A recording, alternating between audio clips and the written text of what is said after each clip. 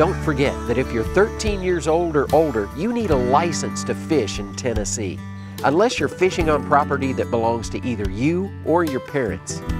Now you can purchase your license online at tnwildlife.org, your direct link to the TWRA. On this episode of Tennessee Outdoor Journal, we'll look over the shoulder of those taking part in a bat blitz and find out just how important it is to monitor the health of these unique creatures. We'll float down the Buffalo River and see an all-out effort by volunteers spending the day being good stewards and cleaning up one of the most popular scenic waters to float in our state. Then we'll hop on a boat with one of our TWRA stream crews to search for brood fish who will spawn the next generation of stripers at our hatcheries for the coming seasons. We'll hear from a citizen responsible for rescuing a bald eagle and learn the fate of this symbol of America's freedom.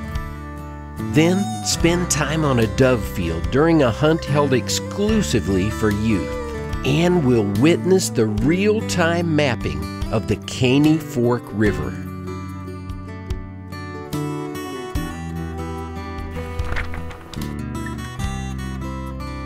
Tennessee Outdoor Journal is opening the cover and inviting you in for a behind-the-scenes look at the work being done every day by your Tennessee Wildlife Resources Agency. Let's turn the page. What kind of legacy will we leave when our days upon this earth are gone? Tell me who will carry on this work that we've begun, care enough to be the keeper of the dream. Thanks for joining us on this episode of Tennessee Outdoor Journal. Our first story of the day, banding bats for research. Am I going out too? Yep, come with us. We're here at Bellamy Cave Refuge in Montgomery County. And what we're going to do is we're going to catch the bats emerging from the cave using these harp traps here. So the bats will actually fly in from one side and they'll actually attempt to avoid this first strand. Some can see it, some can echolocate these strands. And as they turn sideways, they'll try to attempt to fly to the other side. They'll hit these right here with their wings. They'll fall down. Our typical methods we use to catch bats, like mist nets, it's not something we can use here because there's so many bats that exit this cave each night in summertime that we couldn't process the bats and get them out of the net quick enough, and that would do more harm than good. So we use the harp trap.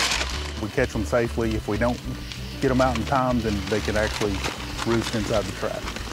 17.5.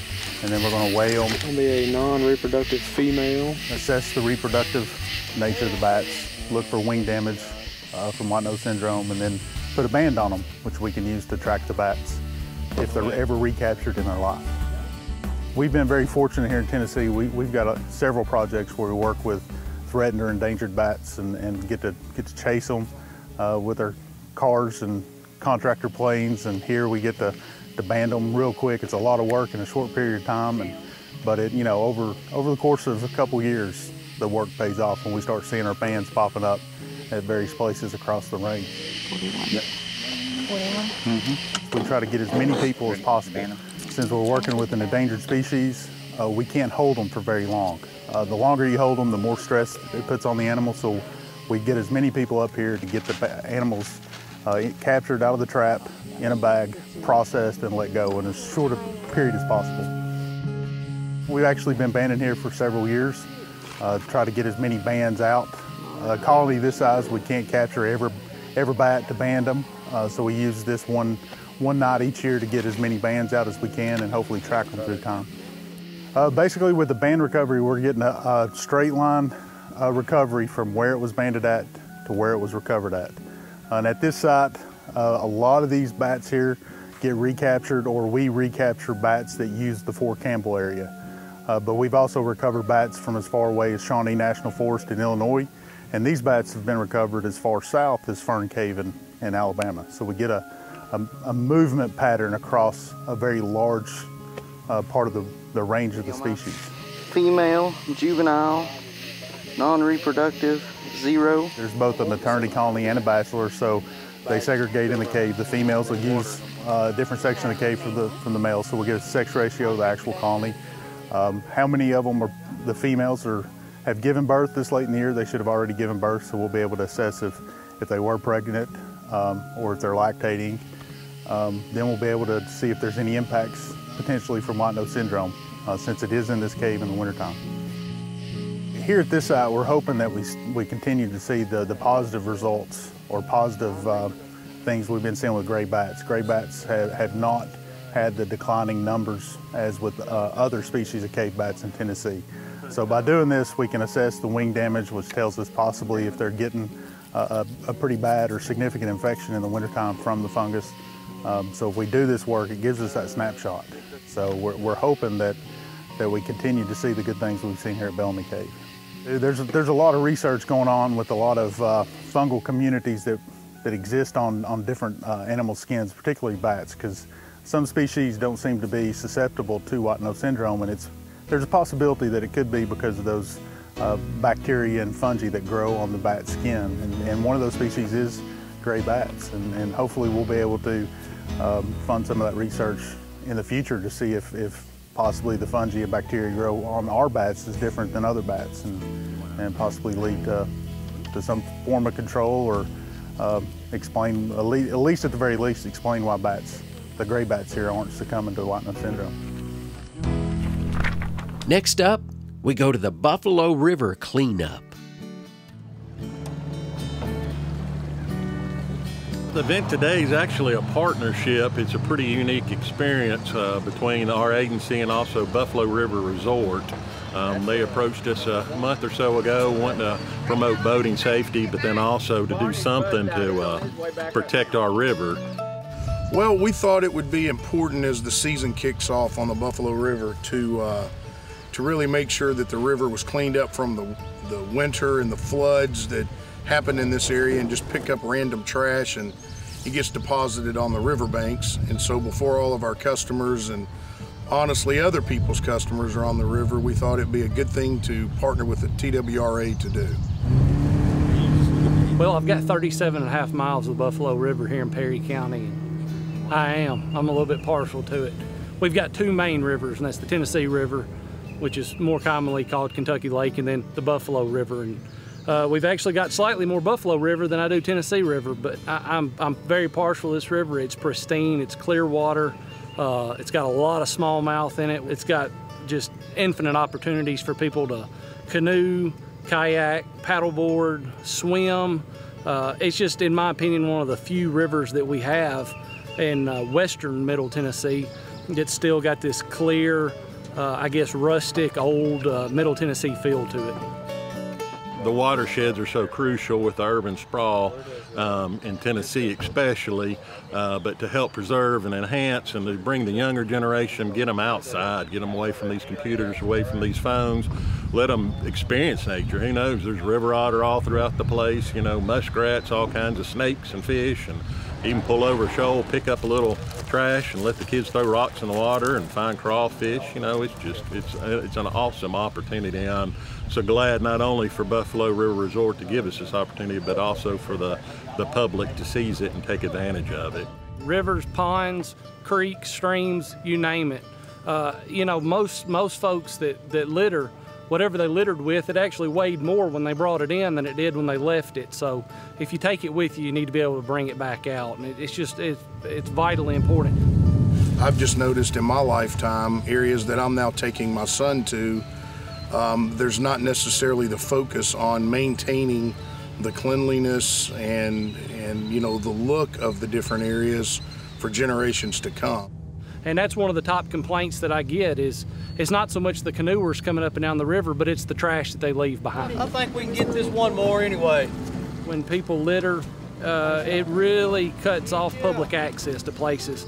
Private landowners that would be prone to let some folks maybe put in a canoe or bank fish, when places start getting trashed up, that's the first thing that gets cut off is public access. You know, last year was our record year. So if we had a record year, odds are, unfortunately, there's a record year of trash that was left unintentionally most of the time on the river. it does get a lot of use, and it's grown in popularity, I believe, in the last few years with the number of canoe and kayak outfitters located up and down the river in Humphreys County, Perry County, Wayne County, and it's just that much more reason for our agency to do these education events, get the word out about the positive things that come from the Buffalo River, but also to help folks to be more cognizant of keeping their trash picked up, taking their litter with them. It's a small river, but it's a pristine river, and it can be trashed up very easily. It's a small river, but it's a very, very utilized river, and in order to stay pristine, people have to really, really be mindful of keeping their litter picked up. Next up is a story about the striper brood collection.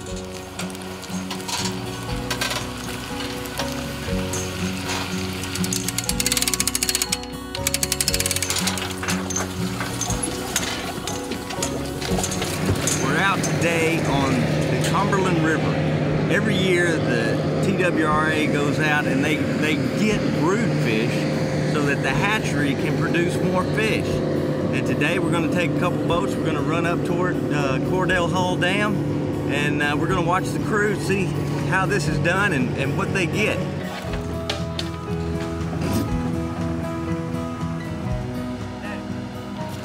What are those? So these are the arrays for the electrofishing electrodes. Essentially, this is the hot wire, and the boat serves as the ground, and it pushes electricity through the water.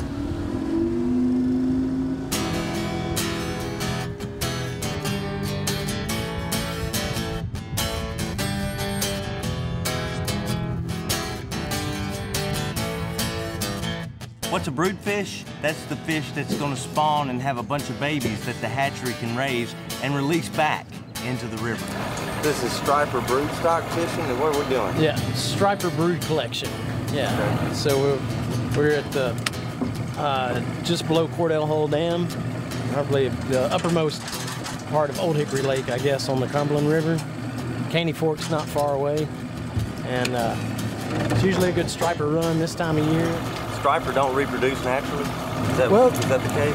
They'll attempt to do that, and there's some cases in which they do, but these eggs have to be suspended for 48 hours.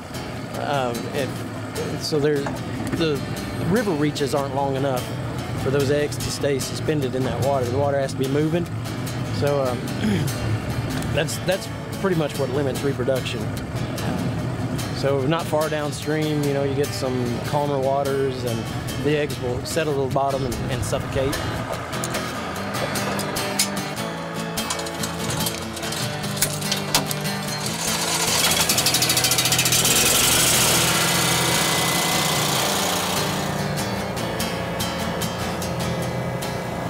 That was gizzard shad, wasn't it? That was gizzard shad. There's a lot of gizzard shad. Perfect size, too. We came through a bunch of gizzard shad. That's the best food for going out and trying to catch these fish. And just like clockwork, they chalked up a nice striper. Woo! Look at that. Yeah, who picked this spot? We need more fish.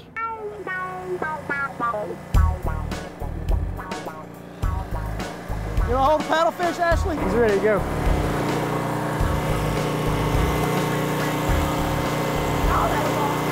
Now, they need to be generating a little bit or releasing some water. I think the water's still falling. Looks like it's still falling. So these fish are probably holed up somewhere. They've all bunched up. It looks absolutely horrible, but those fish aren't hurt. They're just stunned. It's not making them feel great right now, but you see way back there, they've already gone back down.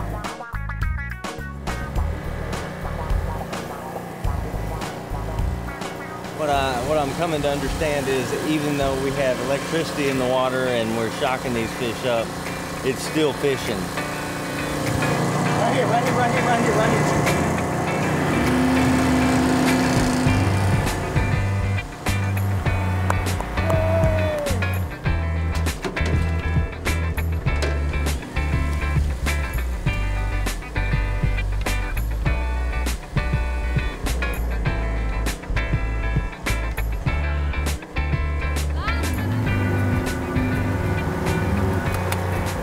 There's 2 down there.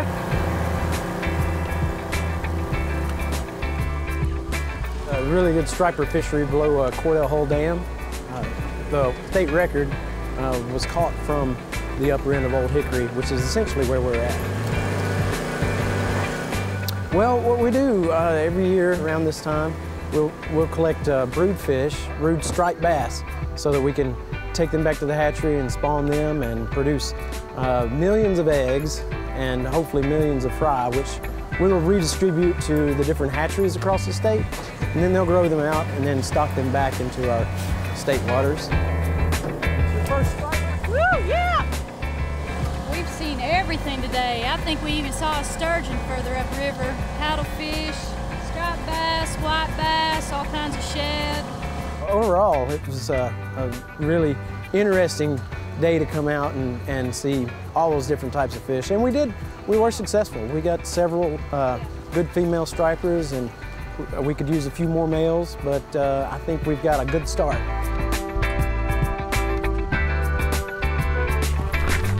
Here's a story that'll touch your heart. An eagle rescue and release. And just like that, a bald eagle rescued from the Duck River a week ago is returned to the wild. It's a happy ending that took a community effort. Well, me and my in-laws and my friend Brandon, we were out kayaking, and my mother-in-law saw the eagle, and we seen it. He was in the mud a little bit, so we picked him up, carried him to the shore best we could, and we put a towel over him, got him warmed up as best as we could. Wildlife came. I've had these calls before, and this is the first time it was actually a bald eagle. Usually it turns out to be a hawk or a lesser raptor. No, I didn't expect it to be a real bald eagle. When I got here, it was drawn up. The talons were drawn up, and it wasn't using its talons. It was calm, docile, shaking. It wouldn't have made it through the night if they wouldn't have found it. I took it to Dr. Stimpson's house. He looked at it in his driveway, and I said, yeah, it looks pretty good. It's no broke bones, no blood coming out of it. The biggest thing he wanted me to do was just evaluate and see if it was too far gone, and I told him I didn't think so. The legs felt fine, the wings felt fine, his eyes looked good.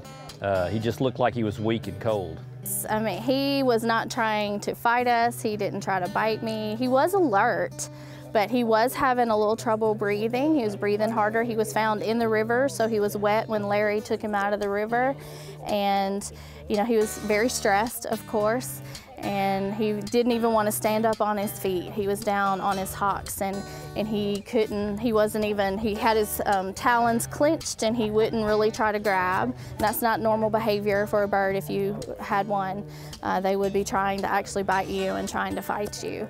But he was pretty weak, and so I didn't know what we'd find on Sunday. I didn't know if he would actually make it overnight, but thankfully he did. I think personal opinion, it would have died that night if Dr. Anderson wouldn't have come in and hydrated it and got it going. And then we took it up to Walden's Puddle the next morning, and they took care of it the rest of the week and got it into flying. We were actually very lucky with this bird. This bird was found to have shot in his x-rays, but we do believe that those are old injuries. So he's been shot at some point in his life, and he's recovered, luckily, very tiny shot, and in a very non-critical place in his wing, so it didn't affect his flight. What happened this time we're not sure about, but he came to us very exhausted, slightly thin. It looked like he'd just been completely tired out. So for us, that's a little bit of an easier fix. We support them with fluids, and we support them with food and basic general supportive care, and he came back really, really nicely and uneventfully, which was nice. There's a lot more eagles than there used to be, and that's really good, and you see them much more frequently if you look around and if you're in the right places, but it's still nice to see them. I'm just very happy to be here to see it. I mean, it's a once in a lifetime. I have to say, anytime we can put an animal back, it's always special. An eagle is a great one because he's a symbol, and he's a symbol of our country. No, it was great. It was great to see it flying as strong as it was flying too. I'm glad that we get to see him, get him back flying up in the air. You know, it's great to see that he made it. I'm hoping one day, you know, he'll just fly down and nod his head or something, you know. Be pretty cool.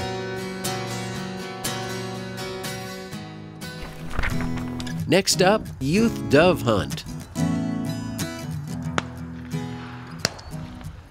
Well, you know, we're here in College Grove, Tennessee. It's only 300 acres, but we usually have a great hunt.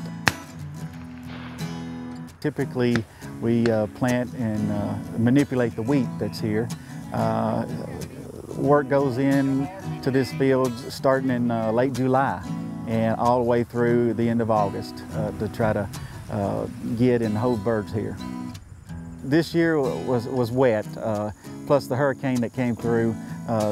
Doves have small legs and they need bare ground, and one of the biggest things is to keep bare ground to keep the doves here, and you constantly got a disc, but you only can plant the wheat one time, so that's a challenge. So we try to manipulate the ground to try to give the hunters the best opportunity to harvest birds. Today we had close to 25 youths with their parents. We had a good hunt, over 50 birds killed, and they shot between 6 o'clock and all the way up to 9 o'clock. So they burned a lot of powder today. We got some gun cases, some dove decoys, some mojos. This is actually a dove tree. Okay. We had the local officer here, Cody, he got with some local merchants and had a lot of door prizes, and all the youth here, they got at least one prize, and they ate hot dogs and got t-shirts, so it was a great time. Let's wrap up this episode with a story about mapping the Caney.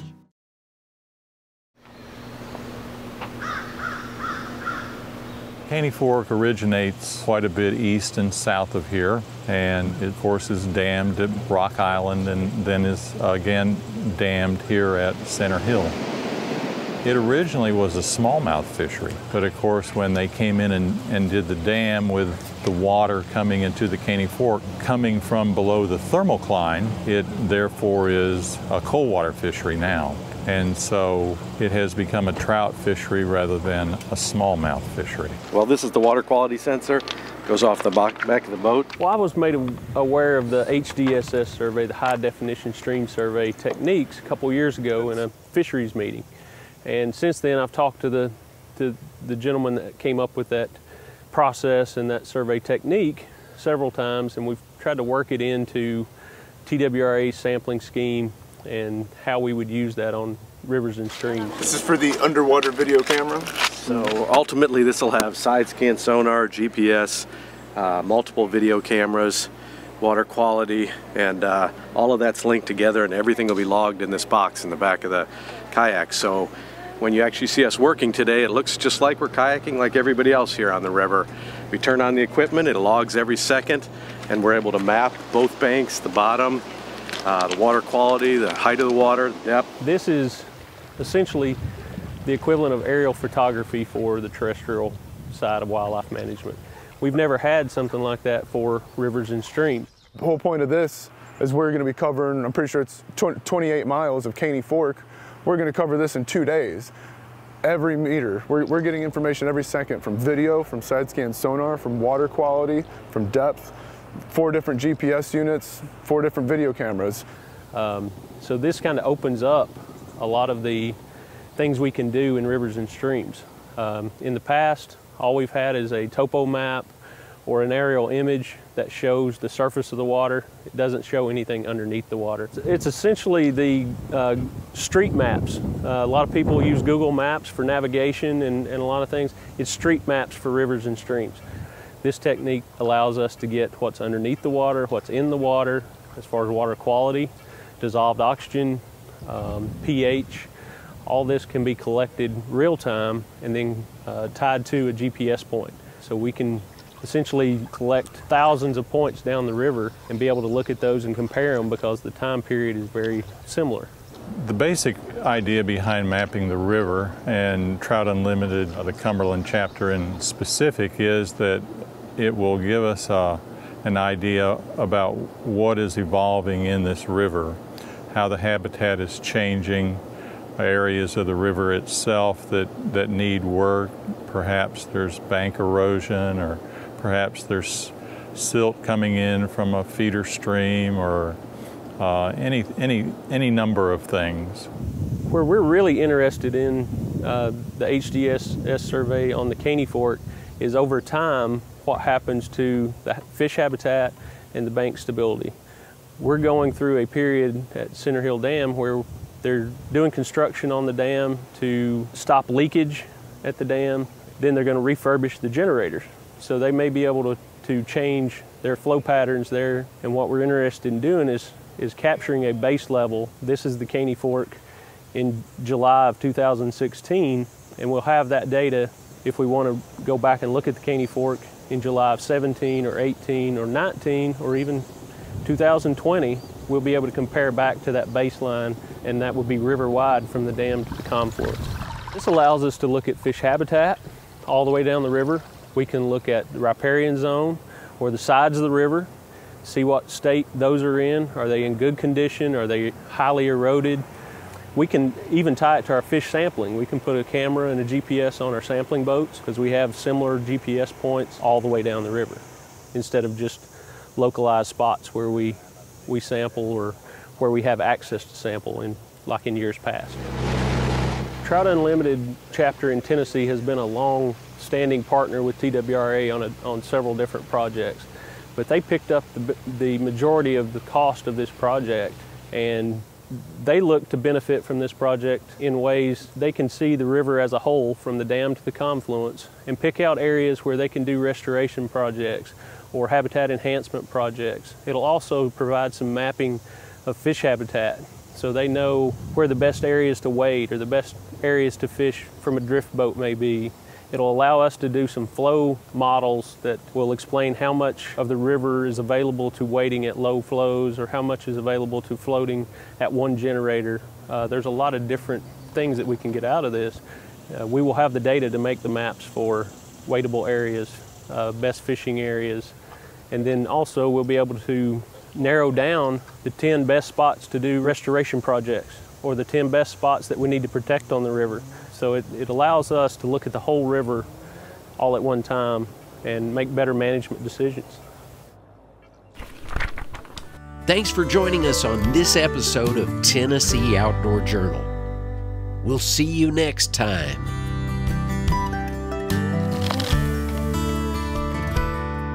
Tennessee Outdoor Journal is produced by your Tennessee Wildlife Resources Agency.